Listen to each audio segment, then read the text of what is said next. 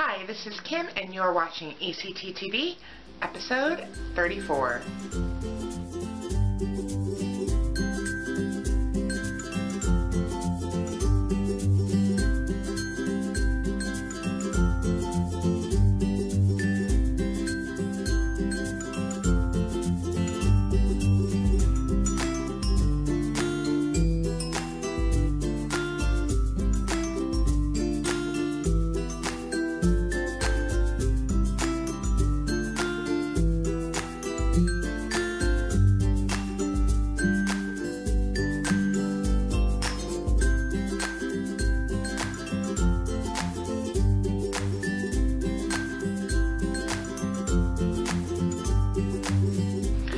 So, if you are watching this when I upload it, this week on my blog, I am having Charm Week. So every day you'll find another tutorial on how to make a charm. And then on Friday I'm going to give you a whole bunch of links to all the different charms that I have shown you throughout time so you can have a nice place to go if you're needing some charm inspiration. In that vein, we are going to be making a charm today. Now, I'm going to be showing you just sort of a simple charm, but I'm going to show you how to make your own head pin so you can customize this charm. So last episode, we also had another special head pin, so you might want to refer back to that and get other ideas. And if you're wondering why I'm all about charms this week, well, I love charm bracelets, first of all, but I am re-releasing my charm bracelet e-course. So you can take it anytime. You can start at any time. I actually even have a payment plan option now if you would like to utilize that. So when you purchase, you get access to a 4-lesson e-course. You have the option of signing up to get weekly lessons in your inbox, or if you prefer to just take the course at your own pace, you have access to everything right away and you can just work through it as you wish. So that is why I'm all about charms this week. So I'm teaching you about charms. You get to get a charm bracelet e-course and then add those charms in and have an awesome charm bracelet with all your memories and your self-expression. Charm bracelets are one of my favorite things to make. So let's get started with our charm for this episode.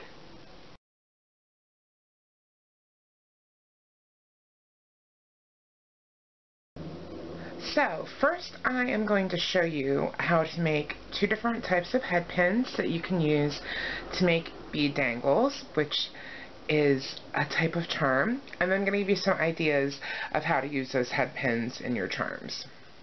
So what I'm showing you right here is a charm bracelet I made. This is one of my own personal charm bracelets. It's very colorful with lots of beads. I actually used African Christmas beads from Happy Mango Beads to make each one of these dangles, and they are all on open spiral head pins, which is the first head pin I'm going to show you. The great thing about making your own head pins is, as you can see, I have different lengths of bead dangles here. And so you can make your head pins as long or short as you need them. So if you want to put more beads on one, you can make it longer, you know, or if you don't need it to be as long, you can make it shorter. And the other great thing is that the spiral at the end will hold the beads from sliding off. So sometimes when you buy a head pin from a jewelry supply store, it'll have a ball or it'll have kind of a flat end, and your bead might be bigger than that end that's there to stop the bead. So I have a couple suggestions. One thing is you could use a smaller bead first and then put the larger bead on. Or if you make your own head pin, the spiral at the end here will be large enough to hold the bead on. And you can make, if you have very large beads, then you can actually make the spiral as big as you need it to be. So I'm going to show you how to make the spiral head pin. And so this is an open spiral, so the inside is open, and then there's spirals around the outside, as you can see on my bracelets. So this is what you'll need to make your open spiral head pin. You'll need some wire. I'm using 20 gauge, half hard, round wire. You only need a few inches for your head pin, but like I mentioned in the introduction, you can make your head pin as long or short as you need, you know, depending on what size your beads are or how many beads you'd like to use on your head pin. You'll need wire cutters. You'll need round nose pliers. You will need chain nose pliers. And then you'll need a hammer. So you'll either need a nylon, this is a nylon hammer, so it has nylon ends, or a rawhide hammer does the same thing. This hammer will harden your wire without changing its shape. So it will not flatten the wire, it will just harden the wire. And we're just going to harden the spiral part, not the actual wire, because we'll be using that wire to actually make a bead dangle.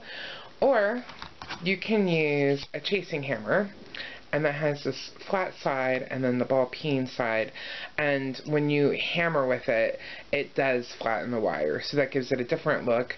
So it's up to you which way you'd like to go. And then you'll need a steel bench block. This is mine. Sometimes you'll find them smaller. You'll need a little tiny small one. If that's what you have, that's fine. Or if you use an anvil on your work table. Okay, to start off, we're going to start with our round nose pliers. Now, on my round nose pliers, you're going to see a mark that I have made with a Sharpie. And I do this, and it does come off, which I've had people suggest like how to make the mark not come off, but I actually don't mind that the mark comes off because I like to make a new mark and be able to change where this mark is. So basically, you're making a mark on your pliers so that all your loops are the same. So the one that's very clear on the video, this is more the mark I use to make my loops when I'm making bead dangles and wire wrapped bead links. But when I usually make spirals, I have a little mark down toward the tip.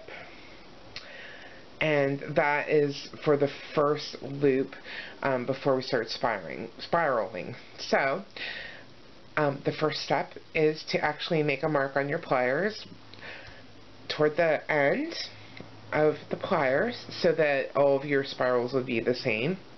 And then after you do that, you can just set aside your pliers, let the Sharpie mark dry, and we'll move on to the next step.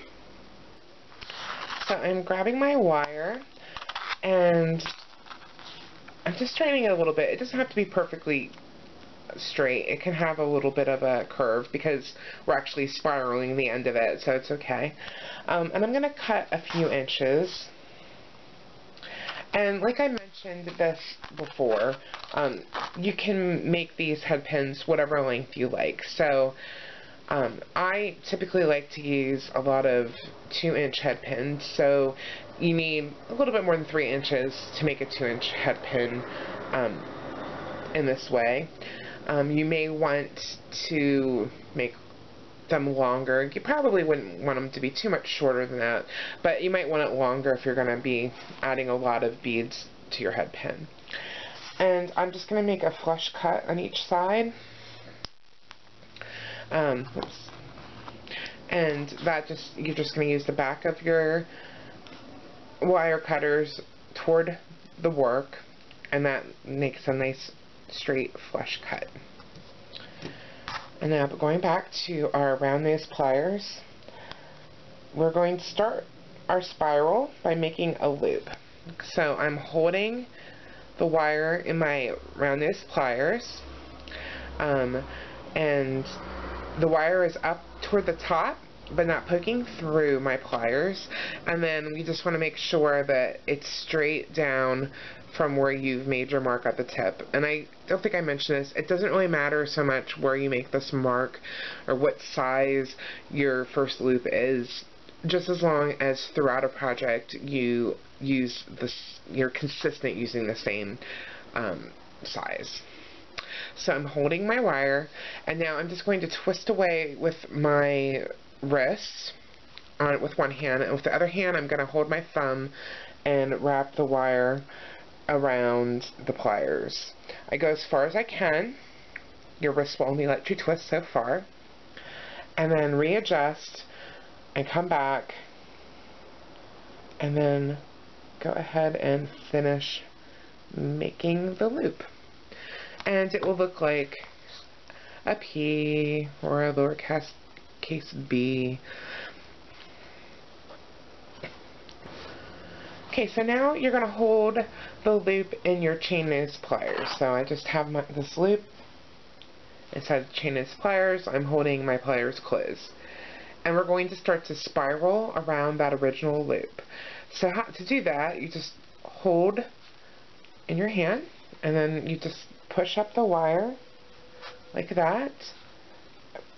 Bring the wire back out, the loop back out, and readjust it so the wire's coming out this way again. And then go up, and you just keep pushing up the wire, readjusting, and going around. And you'll get faster as you go.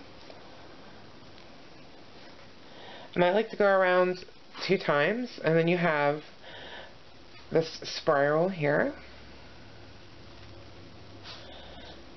And then you just want to take your chain nose pliers and bend back so that the wire is centered and not off center anymore, so that when you put the bead on, the wire will be, you know, directly underneath instead of off to the side.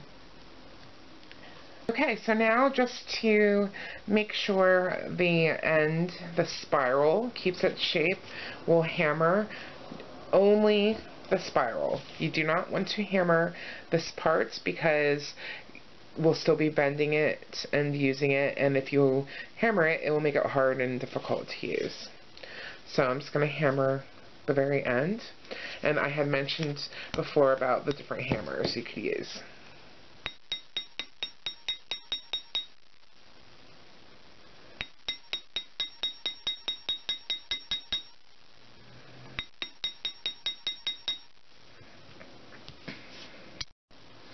So that is the spiral head pin.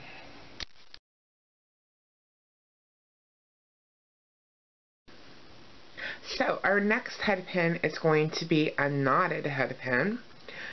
And I have a little sample of a charm bracelet here. This is Halloween themed, but I used all knotted head pins for all of these bead dangles.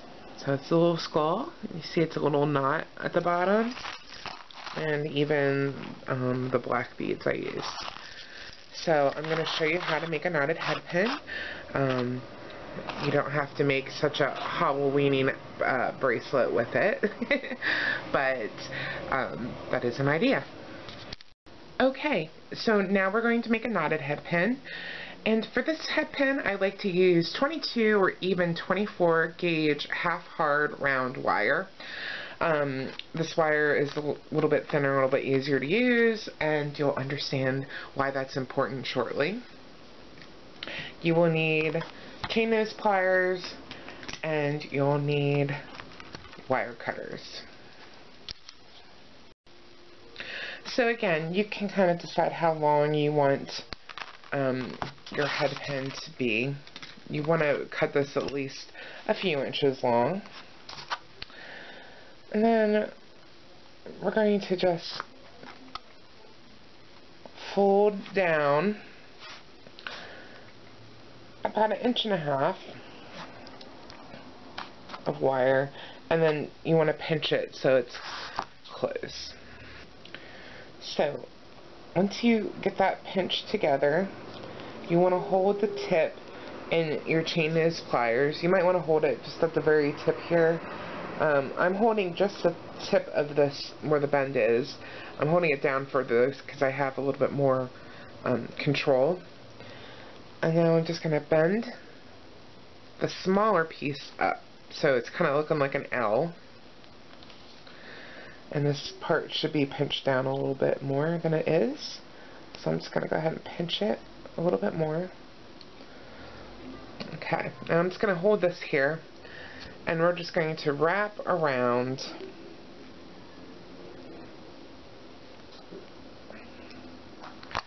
And now it's just a matter of continuing to wrap around, and this can be a little bit finicky to do, but just kind of use your chain nose pliers and try to hold on, and you're just going to keep wrapping around.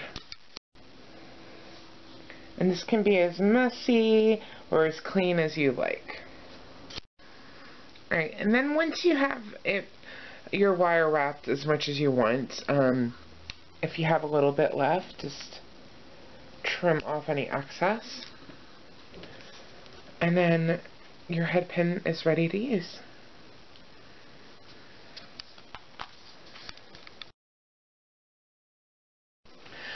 So now I'm going to show you how to make a bead dangle. I've shown you how to do this before, and actually I even showed this on my blog yesterday with a different head pin, so you might want to check that out if you're interested in making your own head pins and you want to try out a different design. Here I have several charm bracelets. I have 6. These are all from my own personal collection. I made them all, but I wear all of these, not at the same time, but I do wear them all. And all of them have bead dangles in them as a significant part of the design. Some of them, that is the entire design. So I can show you a few if you'd like. This is a purple one, which I really love, and there are other charms on here, but the reason it's kind of so chunky is because it has all the bead dangles.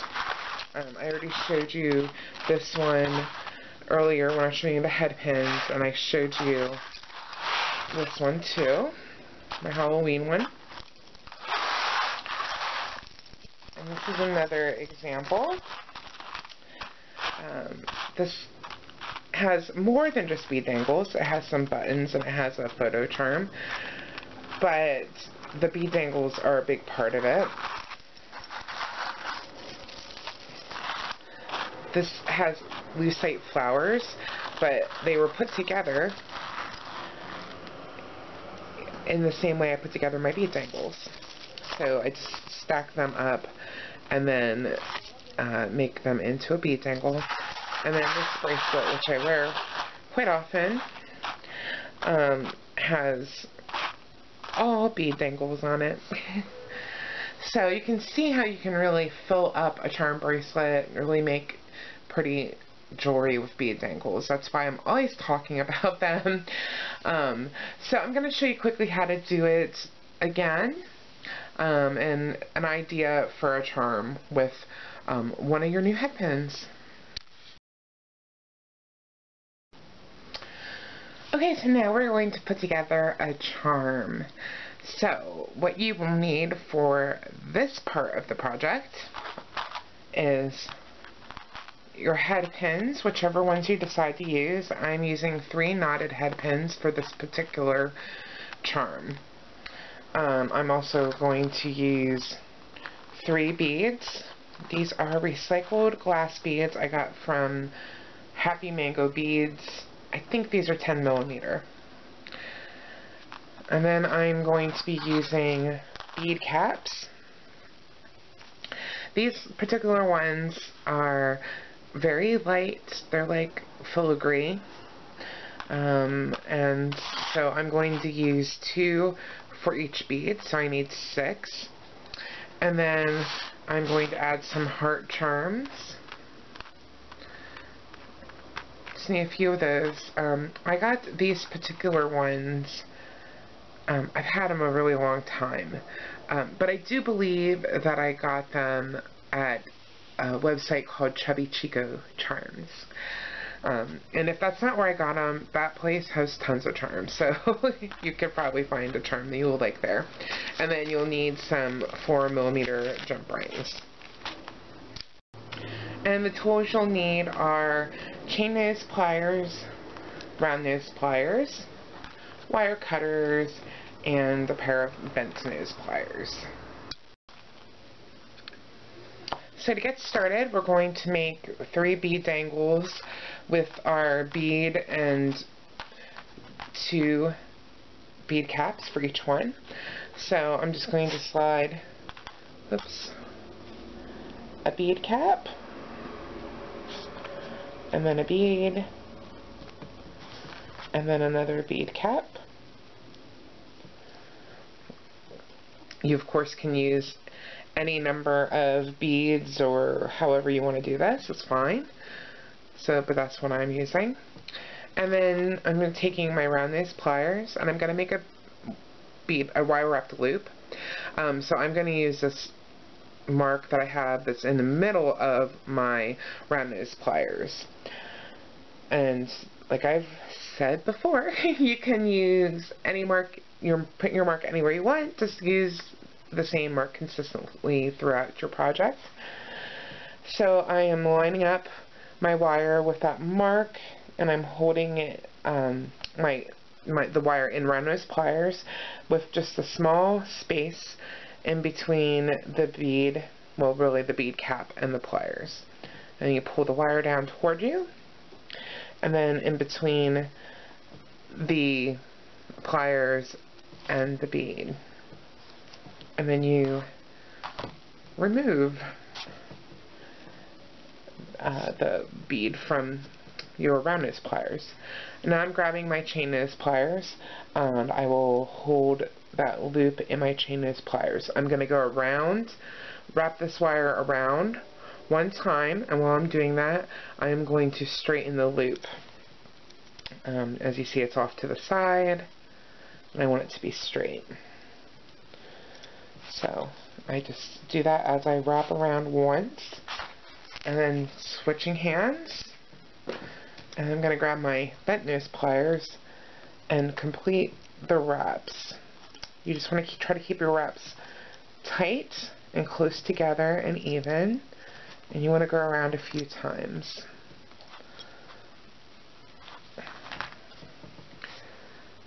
And now I just trim off the excess wire, and I'm going to use my chain nose pliers to make sure the end is not sticking out. You can just kind of go around and make sure my loop is straight. So that is 1 bead dangle. I'm going to make 3 exactly in the same way. Alright, so now I have my 3 bead dangles, and I'm just going to set them aside for now. And now I'm going to just go ahead and open up several jump rings that I'm going to need for the project. I find it's easier to open all the jump rings you need at the beginning of a project or all at the same time, because then you don't have to keep switching tools. So you're using 2 specific tools when you're opening jump rings. You might be using different tools, and this way you can just, you know, keep in the flow. So right now I'm just going to open up 1, 2, 3, 4, 7 or 8 jump rings. And if you need assistance opening jump rings, then I'm just going to post a link to a video I did on how to properly open and close jump rings. If you go over to KimberlyKoehler.com, you will find a link to that video. Okay, so now I have my jump rings open, I have my bead dangles, and I have these little hearts. I'm going to add them all together. So, I'm going to take an open jump ring. I'm just going to slide some of this out of the way. And I'm going to add to it a bead dangle. And then also to that same jump ring, I'm adding one of my little heart charms. And now I'm going to go ahead and close my jump ring. Now, I'm going to grab another open jump ring. And I'm going to put it through.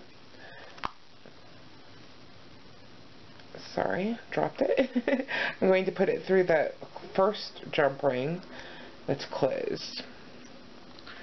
And then I'm going to add another bead dangle. And another little heart charm. And then I'm going to close it. And then I'm just going to do the same thing again. I'm grabbing another open jump ring. And I'm adding it to the closed jump ring. And I'm adding another bead dangle. And you might want to pay attention a little bit to how things are hanging, because you can kind of choose if it goes on the right or the left. Adding a heart. And then closing. Okay, and then you can kind of decide if that's how you like it.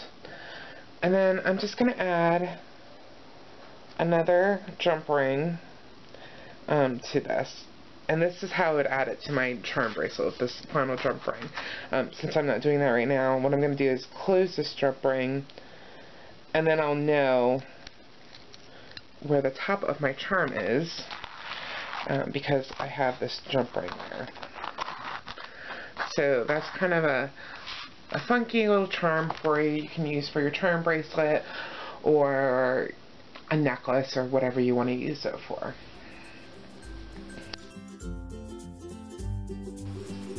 So let me just tell you about my charm bracelet e-course a little bit. Now it is a start anytime e-course. So that means you sign up, you pay, and you can work at the e-course at your own rate. There's an option to sign up for weekly emails. So if you prefer to receive an e-course in that way, where you get a lesson each week for 4 weeks, then you can sign up for that, which you get access to after you purchase the e-course. You get a full ebook of everything, plus you get lots of videos for every single thing I show you how to make. Charm bracelets are so awesome because you can really express yourself and your creativity. You can make them big and funky and chunky, or you can make them sleek and dainty and, you know, pretty, or you can make memory bracelets where you can put pictures of your kids, your grandkids, your favorite pet. Oh, just think how cool it would be. You're wearing, everybody want to see your bracelet and you're like, yeah, there's my grandkids. So that is an option. There are so many options with charm bracelets, and this e-course, I show you how to do, you know, tons of them. I show you how to use found objects. I show you how to make your own chain. How cool is it that you can actually be like, yeah, I made this charm bracelet, I made the chain, I made the clasp, I made all the charms, and really get to show off all your jewelry making skills. So if you're new to jewelry making, this course may be slightly advanced. However, I do show you different options so that it makes things a little bit more simple for you. If you already make jewelry, probably more of an advanced beginner or intermediate, this is absolutely perfect for you. I'm going to show you how to make all the elements, so you can pick and choose what you want to do. So just come on over to my website. You can learn more about the e-course. I actually have a payment plan option for this as well. So I will see you over there.